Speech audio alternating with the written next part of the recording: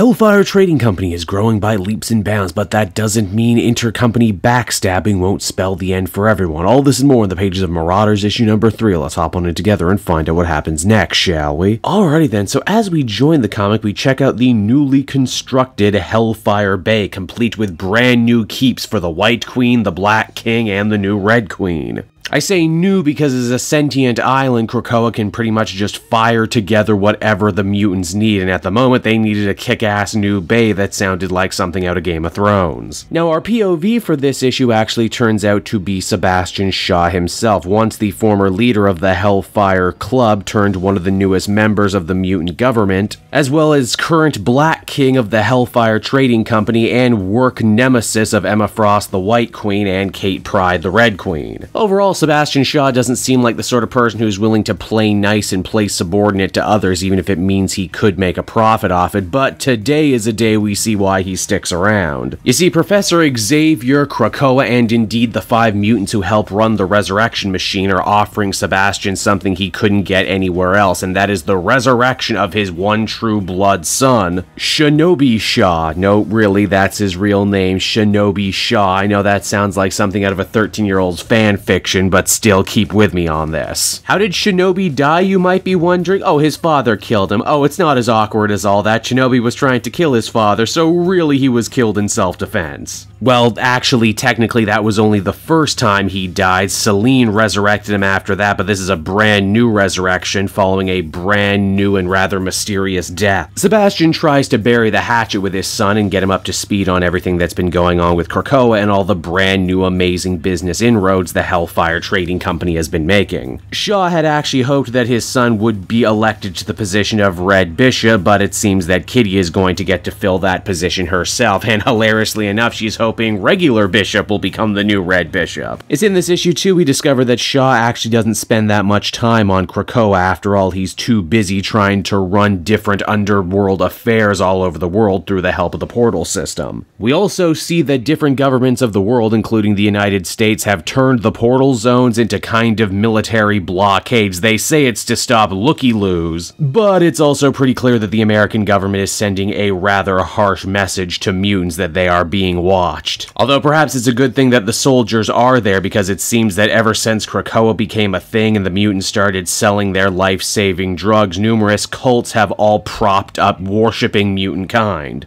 Oh, don't worry, just as many new cults have propped up decrying the mutants, but you know, it's nice to see that not everyone hates them for once. Now, Shinobi's not stupid. He knows full well that his father is really only using him to help jockey for power within this new organization, but maybe Shinobi's using his dad a little bit too. You see, we discover that before he died, Shinobi actually racked up a fair amount of debt with a strange Yakuza-like organization in Japan that's still very much expecting him to pay up, so maybe a new high-paying gig in the family business isn't the worst thing that could happen to him. Ultimately, Shaw reveals that everything with the Hellfire Trading Company and the Marauders is just the beginning. He has much bigger plans and aspirations. He says that the human world and the amount of money that they can make off them is pretty much tapped, but here in Krakoa, oh well, that's just endless opportunity. A new nation is going to need a coast guard, a navy. And he wants all of that to be a Shaw family production. Because of that, he has given his son a brand new ship, a military frigate that he can captain on his own, and basically act as his own right hand during all this internal fighting between the different kings and queens of the Hellfire Company. The only thing Shinobi wants to know for sure, though, is how exactly did he die the last time? Well, Daddy Not-So-Dearest has a theory, and that is he thinks Shadowcat did it. Which is actually a pretty interesting theory, because when we flash back to his autopsy, Shinobi did indeed have his own hand phased through his own body, which could have killed anyone. Of course, this gets a lot more complicated when you stop and remember, wait, what's Shinobi's own power again? Oh, he's a density shifter too, only unlike Kitty Pryde, who can walk through whatever she wants, he can actually make his body impenetrable. So, you know, why not throw in a little murder mystery right here as the comic comes to a close, why don't we? And so, that was Marauders issue number 3, and once again, I'm really enjoying what Duggan is throwing down here in this book. I like how seamlessly so far this book has been able to move through different tones and different characters. Heck, Shaw was the antagonist getting dunked on by everyone in issue 2, and yet here he's actually the main focus, and you feel kind of bad for him. His family is dysfunctional, but, you know, don't feel too bad for him. He's the reason it is that way. Shinobi Shaw looks like he's going to be a fun addition to this book, too, especially as it looks like we're going to be getting into some Game of Thrones territory where everyone is playing against each other. Everyone's trying to climb that corporate mutant ladder, and no one really knows who to trust. Overall, I feel comfortable giving this one a 7.5 out of 10. Nice little read. Hey there everyone, Cape Joel again, and I want to thank you so much for watching to the end of the video. As always, if you liked what you see, be sure to like, subscribe, comment. It really helps drive engagement and helps me out too.